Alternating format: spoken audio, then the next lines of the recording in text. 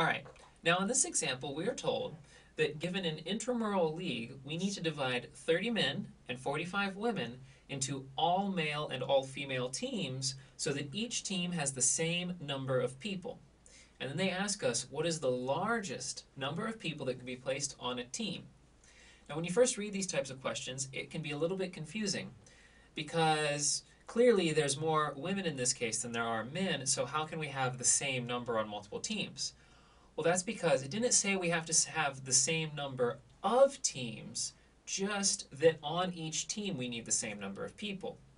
So when you see that, you read that, or you hear that type of question in mathematics, the most amount of something in this group and this group that can be allotted, that's just finding the GCD, the greatest common divisor. Or in other words, the biggest number that divides into both of the numbers you have. So how can we find that? For some numbers that are small, it may be easy to look at it and come up with it once you have a grasp on what it is. But for bigger numbers, sometimes even bigger than these, it can be really difficult. So here's what you can do. We're going to factor these numbers and break them down all the way. Now you can start with any number that comes to mind that divides into this.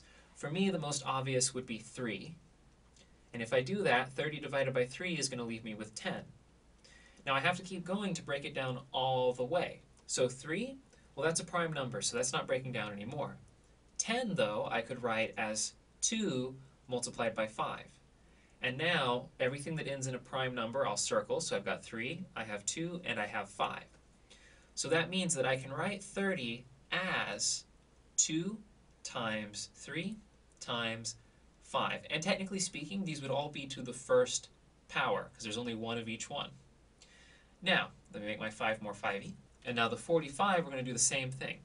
So again, anything that comes to mind that divides into this number.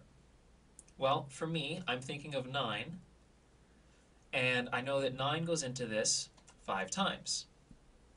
Well, 5 can't be reduced anymore because he's prime, so I'll circle him. 9, however, I can write as 3 times 3, and those are both prime.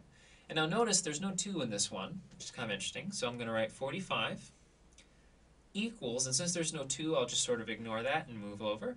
3, now I could write the 3's out, but what there are is 2 of these, right? So I could write that as 3 squared times, well, there's a single 5, so 5 to the 1. So what you're going to do to find the GCD is you're just going to take the smallest power out of each of these numbers, which is why I left this blank space here for 2. Technically, this is 2 to the 0. Remember that anything to the 0 power is 1, and so you could say this is the smallest between these is 2 to the 0, which is just 1. So I'll pop that down. 2 to the 0 is 1. Between 3 to the 1 and 3 squared, the smaller one is 3 to the 1, so that's just a 3.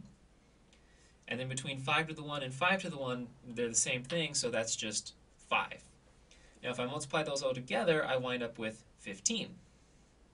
And so 15 would be my greatest common divisor. And given what they were asking for, the maximum number of people you can place on a team, that means there can be 15 people on an individual male team and 15 people on an individual female team. Now, just to make this make a little bit more sense as far as what's going on in this problem, if I divided 30 by 15, that would give me 2. If I divided 45 by 15, that would give me 3. So this is interesting because notice we didn't take the 2 from 30. So the 2 is what was left over, and we didn't take this extra 3, the second one, from 45, and so that's what's left over here. And those numbers represent the number of teams.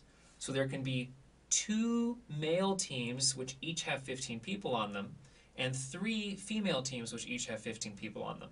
But all the question was asking for was what the greatest number of people on a team is, and that is right here, the 15. That's the greatest common divisor, and that is this example.